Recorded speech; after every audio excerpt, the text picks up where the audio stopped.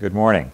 As everyone is aware, today is Palm Sunday, and we certainly want to reflect on the fact that this is the day that the Lord rode into Jerusalem, and as he began his final week here on earth before he gave his life at the end of the week and rose again, as we will celebrate next Sunday. We certainly are thankful for that. Some churches celebrate and remember this day and observe the Palm Sunday in different ways, depending upon your church background and what your connection might have been. I can remember as a child going to churches where they would give all the kids palm branches on Palm Sunday, and it was a kind of, I guess, a neat thing to do back at that time. And I don't think I'd ever even seen a palm tree at that time in my life. And then I had these little things sticking home. It was just kind of a neat, interesting thing to do. But of course, there's much greater significance than just the palm fronds that might be used or distributed from one church to another, or might be used to remember this day. As we look in the Gospels, we can see in Matthew chapter 21 the description of Christ entering into Jerusalem. I'm going to turn there and read a few of the verses. Matthew chapter 21.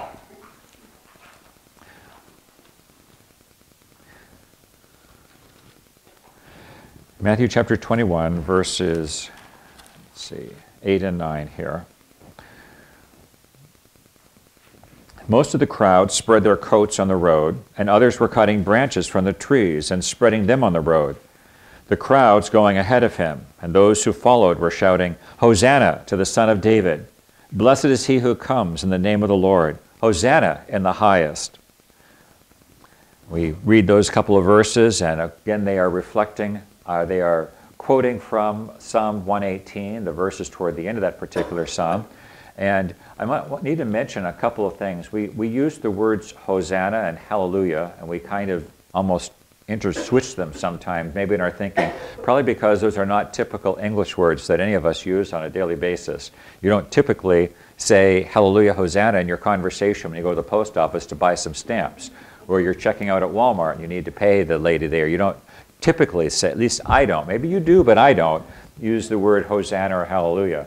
The two words are different, though. Hallelujah deals with giving praise to God, and Hosanna is save, or save now, or the Lord saved. They're two different perspectives here. And as we look here in Matthew chapter 21, and we can see that they were saying, Hosanna to the Son of David, when they are saying, saved now, Son of David, they're recognizing Christ as the Messiah. They're acknowledging him. There's a lot to this. And that's the reason why the Pharisees and scribes got so upset. If you look down in verse 14 and following, it says, "And the blind and the lame came to him in the temple, and he healed them. But when the chief priests and the scribes saw the wonderful things that he had done, and the children who were shouting in the temple, Hosanna to the Son of David," we just sang that song, they became indignant and said to him, "Do you hear what these children are saying?" And Jesus said to them, "Yes.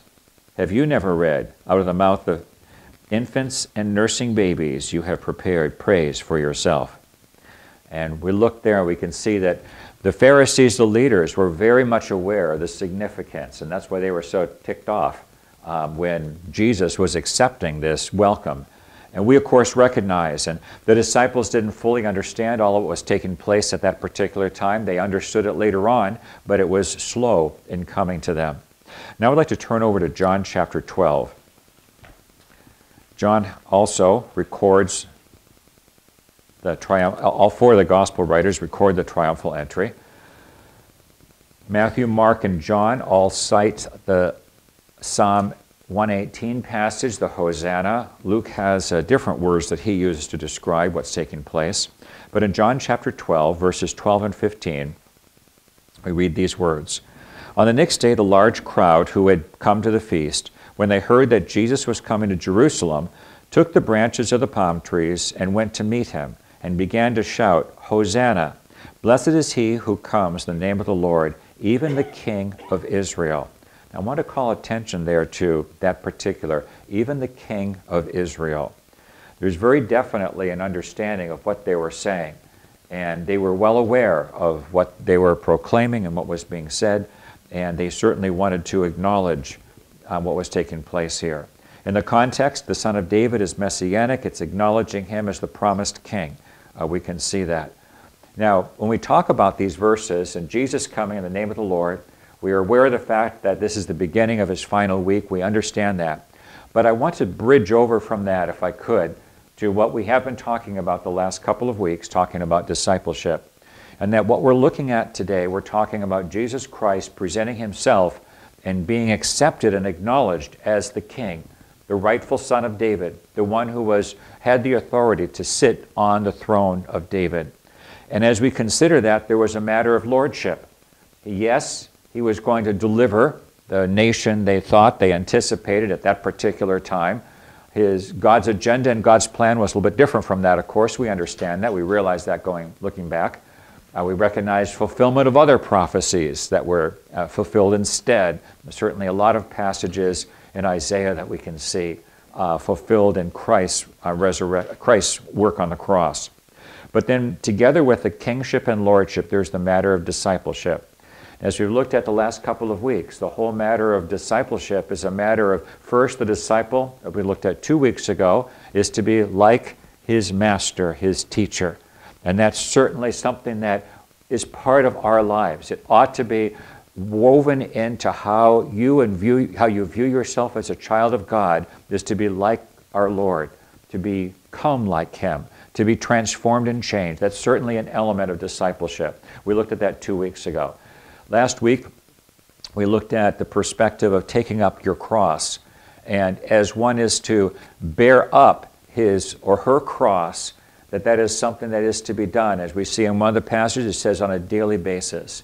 But the cross, as Jesus spoke those words, it wasn't, most people would not have been aware of the fact that ultimately he was going to give his life on the cross, but he was saying, you've got to be willing to take this up every day. It's a matter of dying to oneself, to one's own goals, interests, perspectives, agendas, whatever it might happen to be. It's what Paul said in Romans chapter 12, verse 1, where he said, we present ourselves as a living sacrifice before God. We don't have any rights of our own.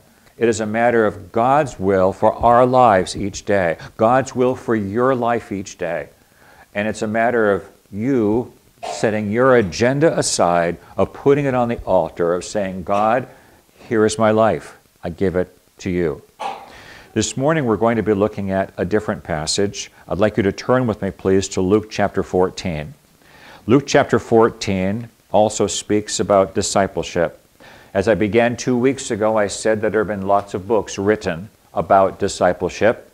And in the introduction that I put on the YouTube, I made the observation that some of those books can actually be very helpful. However, we're looking specifically at Scripture as it has to speak to the issue. The challenge I would like to bring to you this week is that a disciple must make Jesus number one. That's the title of what we're looking at today. A disciple must make Jesus number one. You have to come. You cannot be his disciple unless he is number one in your life. And as we look at these verses in Luke chapter 14, as we look at these, we'll see three specifics that Jesus says. And basically it follows the format, unless blank, you cannot be my disciple. Unless blank. And Jesus is the one saying it. So this ought to get our attention, because Jesus is saying right here to you and to me today, unless blank, you can't be my disciple. That's pretty specific when he speaks in that way. So looking at Luke chapter 14, I'll be reading verses 25. I'll read just a few of the verses right now. I'll read verses 25 down to 33 at this moment. Now large crowds were going along with him, and he turned and said to them, if anyone comes to me and does not hate his own father and mother and wife and children and brothers and sisters, yes, and even his own life, he cannot be my disciple. That really ought to get your attention, because all of those relationships are the closest relationships that naturally every single one of us had. You might have not had the greatest childhood with a parental situation that wasn't wonderful, but now you might have a wonderful marriage. Jesus is saying, look, you have to love, you have to hate your father, mother, wife, and children, and brothers and sisters, yes, and even your own life, you cannot be my disciple. We'll come back to that and we'll talk about it more. But look at verse 37. Whoever does not carry his own cross and come after me cannot be my disciple.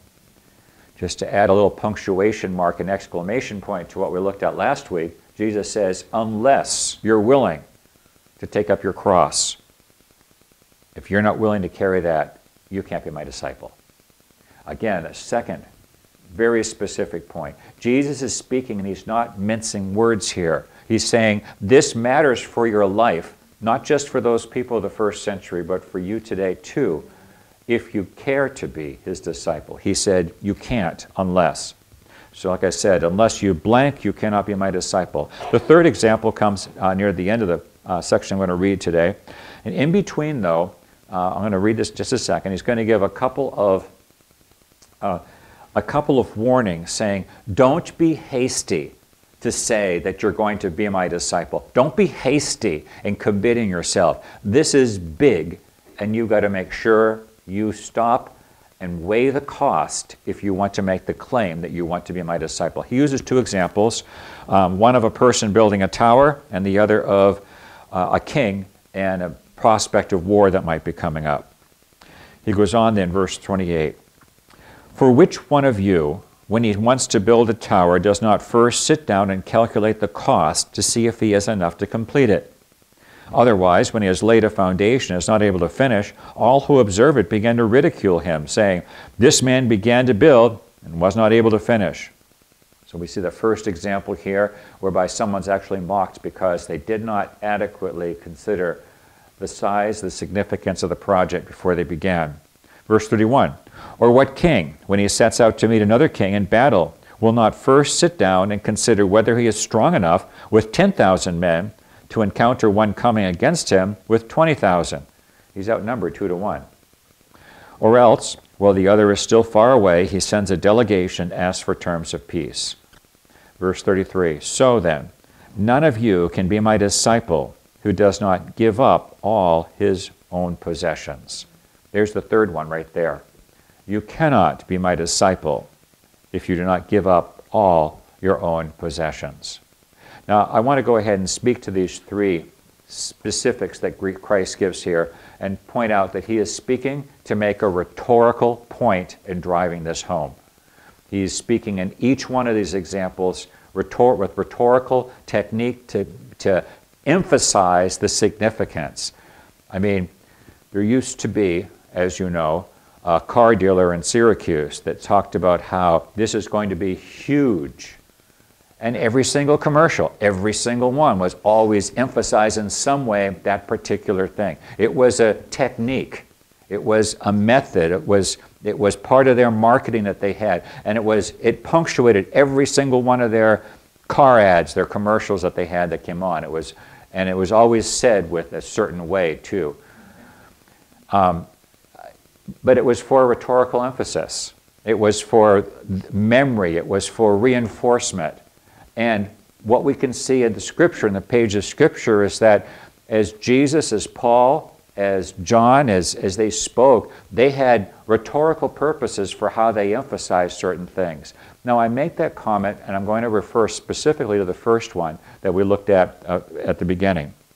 In verse 26, it says, if anyone comes to me and does not hate his own father and mother and wife and children, brothers and sisters, I want to point out that this does not mean that Christ is intending that you go into a relationship whereby all of a sudden within every family unit everybody hates each other. Think with me for a minute. In Romans chapter 13, verse 9, and in Matthew and a bunch of the other Gospels, not a bunch, only the other three, but in the Gospels we see that there's the reference to the fact that we are to love our neighbor as ourselves. Now, if you love your neighbor as yourself, and that's commanded in Scripture, well, about the closest neighbor you're going to have is the person living under the same roof as yourself. I mean, certainly there's the application of this in your home setting to watch out for the other person's benefit. There is talking about love. So in the home setting, certainly there's love, but that's not the only one. If we look at Matthew chapter 5, verses 43 to 45, it speaks about the fact we're supposed to love our enemies as well. And so it's not that Christ is saying, okay, you have to hate your family, but you love your neighbors and you love your enemies. That's not the picture here. This is a rhetorical point that Jesus is making. Jesus is saying, I need to be in the number one place. And those people that are closest to you, that are most naturally the ones in which you're going to have your affection, your relationship, that you're going to grow up with, those people that are the most normal, natural ones, cannot be in the first place.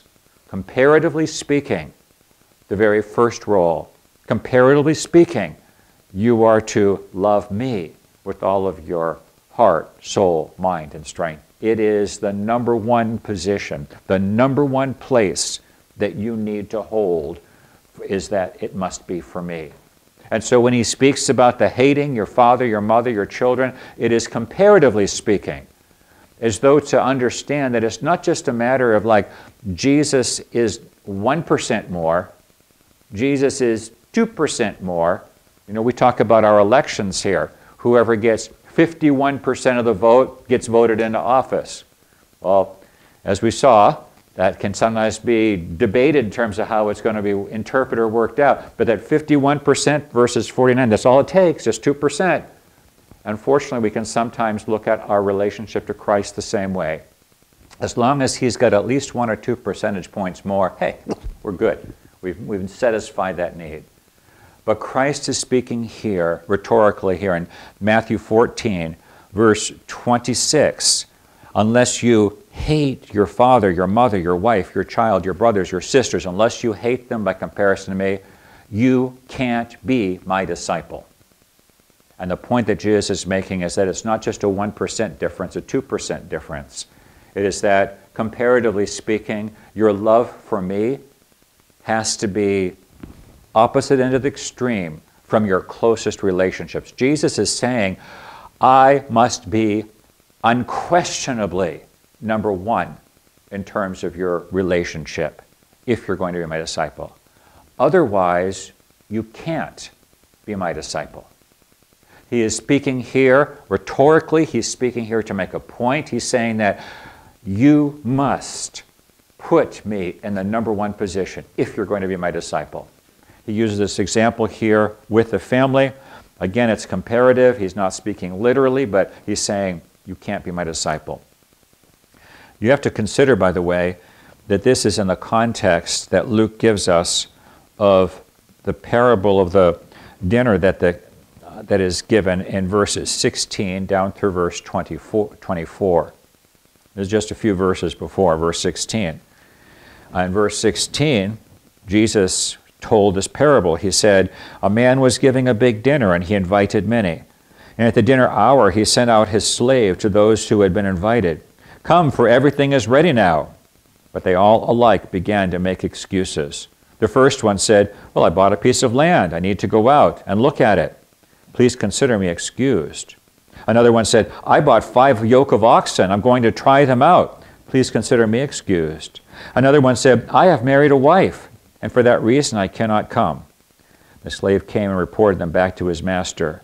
Then the head of the household became angry and said to his slave, go out to the streets and the lanes and the city and bring in the blind, the crippled. And we know how that works out. The point that we can see, though, when we get to verse 26 now, is that Jesus is saying, all those people had their excuses. One said, oh, I've married a wife. One said, I just bought the yoke of oxen. Someone else said another excuse. That all of these gave their excuses. And Jesus says, look, you can't make excuses. If you're going to be my disciple, you got to cut to the chase, and you have to love me comparatively so much more that your natural relationship toward others comparatively is hatred. He's saying, you can't be my disciple unless I have that first position. Well, we can see that here in this particular qualification. Unless blank, you can't be my disciple. Going on to the next one now, in verses 26, end of verse 26, and then 27. He says, whoever does not carry his own cross and come after me cannot be my disciple. We spent quite a bit more time talking about that last week. I'm not going to talk about that as much right now, but Jesus said, you have to be willing to die to self. That has to be, unless you're willing to die to self, you can't be my disciple. This is the second in this context that Luke gives us of Christ saying, this is the commitment level that you must have if you're going to be my disciple. You have to be willing to do that, to take up your cross daily. Then going down to the third, verse 33. In verse 33 he says, so then, none of you can be my disciple who does not give up all of his possessions. And in verse 33, he's talking about all those possessions. Now, we can see in the pages of Acts that as different believers had needs, that some people sold their property, they brought it in, and so that it would meet the needs of those that had needs, that had shortages. We can see that Ananias and Sapphira thought that they were going to get a pat on the back because of how they presented their particular gift. Although there's a lot of problems, of course, we know that with Ananias and Sapphira, but we can see there as we look that not all the believers sold and gave everything that they did, but there has to be a willingness that your possessions play second fiddle. There has to be a recognition that whatever it is that you have, that's nothing more, as we talked about a number of weeks ago, but a stewardship from God. God has given you to be a steward over whatever those possessions and talents or anything that you and I might have. It's a stewardship from God. It's to be used for His glory. It's to be used as He directs and as according to what will accomplish His purpose. And as we can, we're to use it accordingly. Christ says, you can't be my disciple unless you do not give up all His own possessions. The interesting word is all. In other words, there's nothing held back here. That it's like, okay, everything is His. This is the perspective. He's saying, if you're going to be my disciple, you can't have something else. Just think of the example. The guy said, I just bought 2 yoke of oxen. Was it 5 yoke of oxen? I bought the 5 yoke of oxen, verse 19. And Jesus said, that doesn't cut it. If you're going to be my disciple, you can't have material things that are going to stand between you and your service for me. Christ is saying here, there are some criteria that are necessary. Unless blank, you cannot be my disciple. The next thing that we can see are the examples he gives of counting the cost. Don't lightly decide to follow me, is what he's saying in these 2 examples. Don't just rush to a decision. Don't say, oh yeah, I think that's a good idea, and just sort of on a whim decide, I'm going to go follow Jesus. No, he says count the cost. Look at it carefully. He used the example of a person building a tower. Now you and I don't. Whoops. Well, how about that? I feel like I'm going fishing just to find my microphone thing here and put it back. There we go. Hopefully that won't fall off again. He used the example of a person building a tower. We don't typically build towers. We don't have the need to it. The type of tower that's mentioned here is a kind of a watchtower. And if you had land holdings, and if you had a vineyards or olive, whatever your land holdings might be, this tower is a tower that a person could watch out for, both for whether it be wild animals or whether it happens to be thieves or whatever it is. It was something that was built. Notice that this is something that's not just a bunch of sticks thrown together. You know, I can think of back to Boy Scout days where we had towers that we could build by lashing poles together. You learn all the different knots and all the different ways of putting those things together and reinforcing and bracing them. And you can build a tower, and you could have a signal tower, and a guy could stand up there, and it's basically a bunch of like pole logs that are lashed together. That's not what this is. Starts off with the foundation, verse 29. When he's laid the foundation, is not able to finish it. This is something that's much more substantive than just a bunch of sticks thrown together. And the point is that this is a significant project, and Jesus is saying you don't start a significant project without carefully considering what is necessary for it. As far as the cost, as far as who it is that's going to be doing the work, you don't do that unless you carefully count the cost and plan ahead. I don't know about the rest of you, but there are sometimes houses that you see around town that were bought on speculation or investment or who knows what it was, or maybe someone was going to live in it while they worked on it, and you know it like never gets done. It's like you know where that, I'm thinking of a house right now that I wonder, I think it's been under construction for at least 15 of the 20 years I've lived here in Cortland. And when I used to live in Cambridge, when I was a kid growing up, there was someone that was redoing a house, and it was like never finished. It was just always just halfway. Sadly, I think some of my own house is sometimes like that, different projects. It's not that I can't finish, it's that I don't get the time to go back and finish what it is I've started. And to be a little bit gracious with some of the other people. They might be in the same situation too. But the point that Christ is making here is that you don't enter into something significant without carefully counting the cost ahead of time. Whether it be a tower, or then he uses the example of the king. And the fact that here he's outnumbered 2-1. He realizes this. He's already on his way for this encounter. It's going to be in a battlefield. There's going to be a battle that's coming. And his scouts or his diplomacy or whoever his information sources have been have pointed out, do you realize that they have like twice as much as you do? I mean, they are much better. They're much better place. Now, if you read and study anything about warfare, you'll realize that doesn't automatically mean that you should just throw it in the towel or you should look for trying to get terms of peace. If you have a strategic advantage, if you have some other things, if you have reasons why you know the land better, you can trap, you can capture, there's reasons why you still might be successful. And that's the reason why the point is made here. He does not first consider whether he is strong enough with a 10 to encounter one coming against him with 20. It's not automatically, but he says you've got to carefully consider all the different factors. I'm not a Civil War buff. I know some people that are, and they read about the different Civil War battles, and they look at the different techniques, that whether it be General Lee or whether it be Grant or whoever it was, and they look at what were some of the things that they were looking at as they entered into a certain battle, as far as positioning and resources and all that. They were carefully considering how can they come out successfully. You want to be successful at the end. And as far as this king is concerned, if he could get terms of peace because he doesn't think he can be successful in beating them, it's better off that they not destroy his whole country, even if they have to pay tribute in some way, and they have to pay. It's going to be costly, but at least they don't destroy the whole country. And that's what he's considering. What are the consequences here? And Jesus is saying you've got to count the cost. You've got to consider it carefully ahead of time.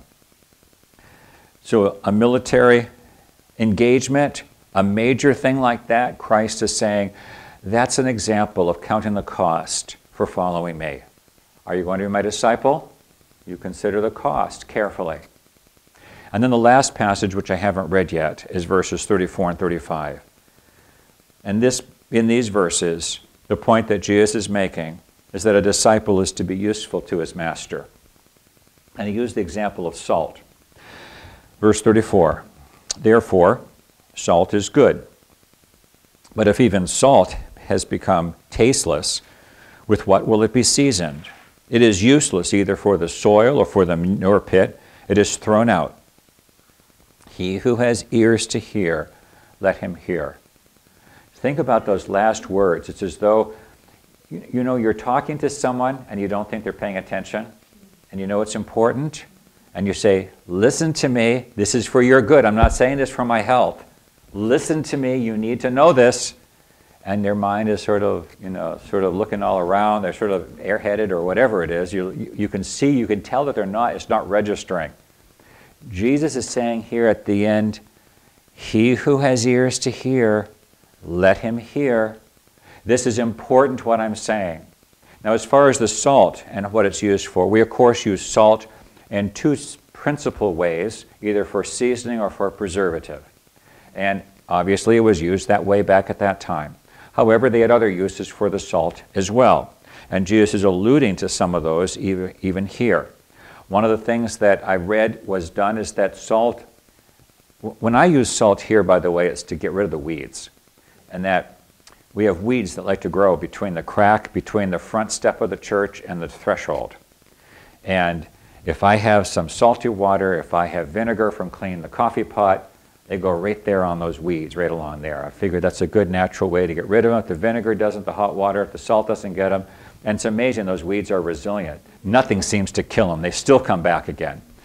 However, from what I've read, salt can be used in a different way as it was back then, in that it said that sometimes salt would be used on the soil because it would kill the surface weeds, but actually have benefit long-term as far as the soil. Obviously not too much, but it could have benefit long-term with the soil. And I'm not an agronomist, I'm not a soil scientist, so I can't explain that, I don't know. But that's apparently one of the understandings that they had. The point is that if the salt has lost its saltiness, it's not even good for that. It also could be used with manure pile. I couldn't figure that one out. And it said that it slows the rate of decomposition. So you preserve the fertilizer benefit of the manure pile longer because the salt slows down its rate of breaking down. That was interesting. I didn't know that. Again, I'm not a scientist, and if you can tell me that I'm all wrong, well, that's the commentary I read was all wrong. I'm just sharing with you because I had no idea what the background was for that. It's certainly not how we would use salt today. One thing that is very significant is that while we have ready, clean sources of salt, it's usually sold in blue tubes in our grocery stores, and it's all clean and white. Their sources of salt in that day were primarily from the Dead Sea and from where the salt would be evaporated there on the shores of the Dead Sea. There were a number of different impurities that would also be in there. There are a lot of different minerals, high mineral content in the Dead Sea. And so there could be salt formations that had more impurities than actually the salt that was used for the saltiness. It could be dissolved by rain as well. So you could end up with what you thought was salt, but actually it's mostly impurities. It's not useful for anything. And that's the point that Jesus is making. Salt is good, but if even salt has become tasteless, with what will it be seasoned? It is good for nothing, basically, but to be thrown out. And Jesus' point here is that a disciple must be useful for the master. There's usefulness. This comes right in the end of what he's talking about with regard to discipling and following him. And then he says, if you have ears to hear, listen. So I would call your attention today then to these three different parts of the text. Number one, unless you meet these criteria, you cannot be my disciple. Number two, don't take lightly the decision to follow him. And number three, a disciple is to be useful to his master. Now, as I bring this to a close here this morning, I would do so in the context of considering the triumphal entry of Jesus. And that as we look at all of the accounts in any of the Gospels, when Jesus is going into Jerusalem, we find that there are masses of people, primarily pilgrims from Galilee, that are shouting, Hosanna, save us, Son of David, the King, the one that's rightfully on the throne. You are the King, you are the Lord. And the Pharisees and the scribes are getting nervous and uncomfortable, thinking, no, this is not right, you can't be that. And they realize exactly what the crowd is saying.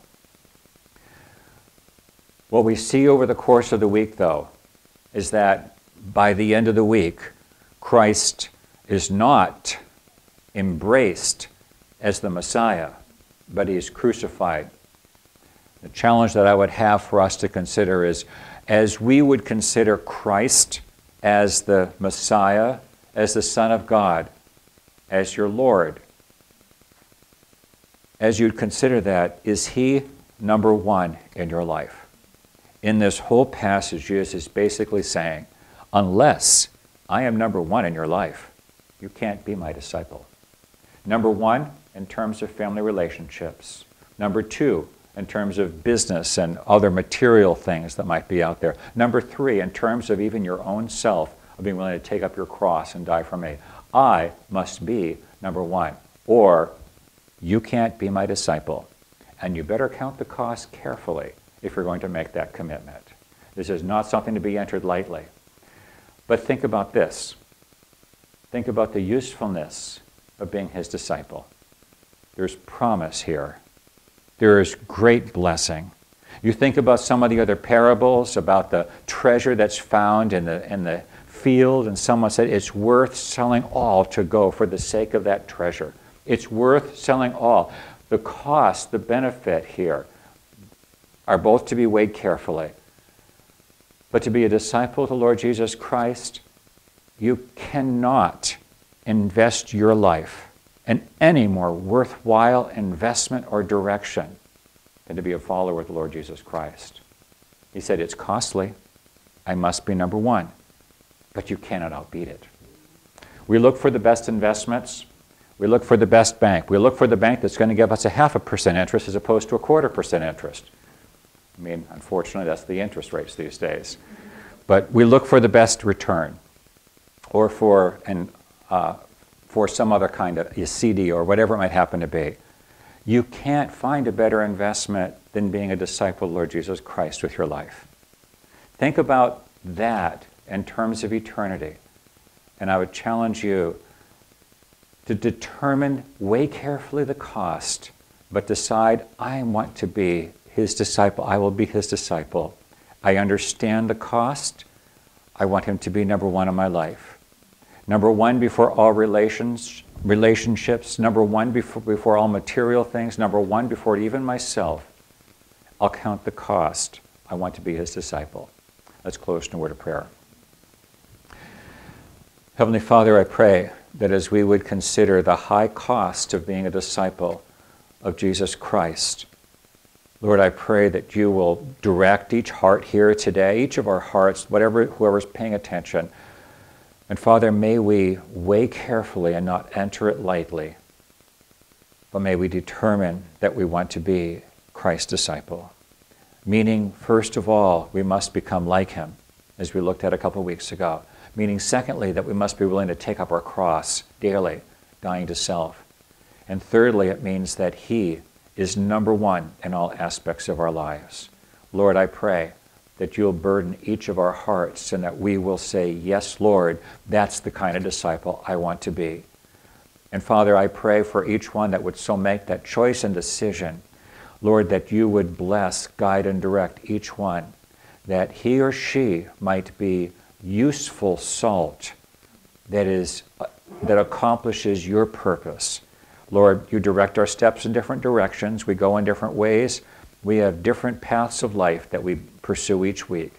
But Lord, for each one, for wherever you would direct his or her path, may each one be faithful and be useful salt and light in the places you direct his or her steps.